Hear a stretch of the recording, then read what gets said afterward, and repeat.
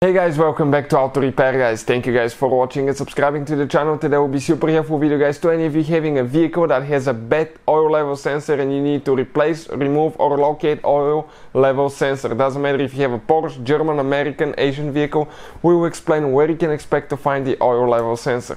Many of the vehicles nowadays use that. Why? Because they have so much electronics, they detect the amount of oil you have in the engine, and that's a good thing because if it gets low, it lets you know. Another thing, some of the vehicles, like German vehicles, they don't even use dipsticks anymore. You don't have an oil dipstick. You use that oil level sensor to actually check on the dash or on the computer how much oil you have in the vehicle. But we will explain where it's located and what needs to be done to remove and replace one. Before we start, let me tell you guys one thing. If you need to buy any parts, tools, oil level sensor, check out the link in the description of the video below and you can see where we get all the tools and parts from for a really good price and quick shipping as well. Another thing, every single car we get at the garage, we try to make at least 200 to 300 free repair videos. Why we do that? Because our mission here at the garage is to save you as much money as we can.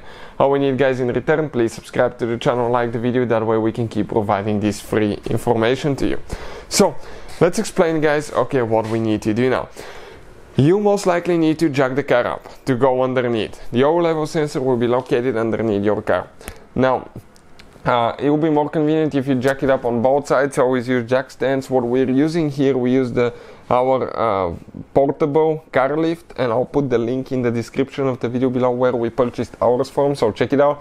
It's amazing guys, really cool lift that works great. But once you lift up the front end of your car, okay, you're going to go underneath. Okay, come underneath and you will need to locate your oil pan. For instance, this is the oil pan. That's where we drain the engine oil on our car, right? That's the oil pan, that's where all the oil is collected. So in order to read the oil level, the sensor needs to be attached to the oil pan. Sometimes it's not very visible guys. You look here, you look there, you look on the back side. Okay, and it looks like the sensor should be like right here, but it's not. Okay, check it out, nothing is on the oil pan. Really hidden guys. But if you come towards here, okay, and you come guys, okay, on one side of the oil pan, that device, okay, I'm trying to focus here, that device right here, this is your oil level sensor. This is it guys. Okay, this is your oil level sensor. And it will be located on the bottom of the oil pan, but sometimes it's not always on the bottom. Sometimes it's a little bit higher position as well. If you have problems with those guys, always check the connector. And sometimes you'll get dirt and dust stuck in it guys, and that can prevent it from working correctly. Clean it. You may have corrosion, so you want to clean it, make sure it's fine. If all that checks out, okay guys, make sure you don't have an oil leak.